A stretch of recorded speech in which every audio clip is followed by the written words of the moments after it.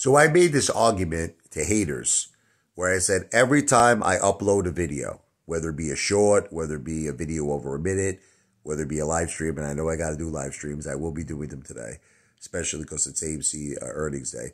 But I said that's progress, right?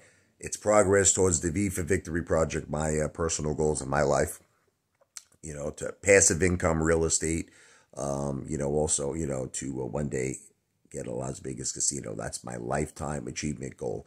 But the thing is, they said you're wasting your time, Apefather. When you post videos, it's a waste of time. Nothing is happening. Nothing is happening. My YouTube channel is growing. It's growing rapidly fast.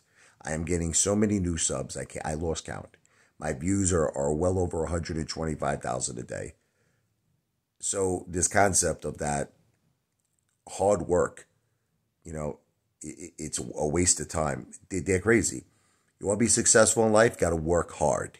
You got to be willing to put in the hours. You got to be, no matter what it is you do. I'm a YouTuber. Okay, I was once in sales. I was also a salesperson for 20 years. Okay, but right now I'm a YouTuber, and I take my job seriously. Okay, and that is working hard, putting in the work, putting in the hours is progress. Don't listen to these effing haters, because they probably hate their own lives. They hate everything about themselves. Work hard is the key to success. Got to work hard, but you also have to enjoy and love what you do. I love making YouTube videos.